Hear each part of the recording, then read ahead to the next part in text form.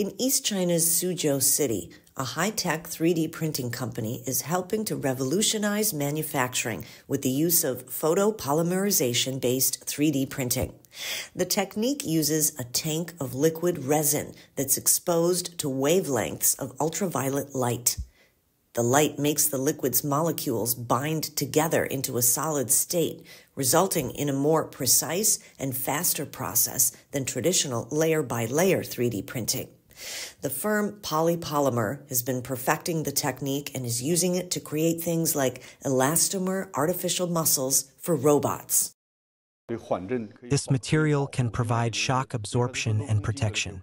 Additionally, due to its hollowed-out lattice structure, it can dissipate heat. Of course, another advantage is its lightweight nature, as it is filled with many lattices within the same structure.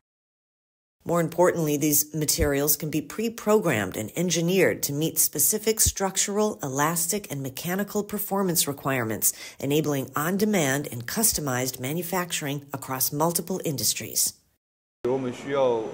We need very precise control because the light reaction can cause many falsifications such as distortion, leading to a decrease in accuracy. Therefore, we have designed quite a lot of algorithmic compensations in this process. Each printer has a force-sensing parameter, which you can think of as a scale that knows the weight in every gram and makes corrections accordingly. Depending on the required scenario, for instance, our highest precision can now reach 2.8 microns. According to recent data from verified market reports, the global Vat Photopolymerization 3D printer market is expected to be valued at $3.5 billion by the year 2033,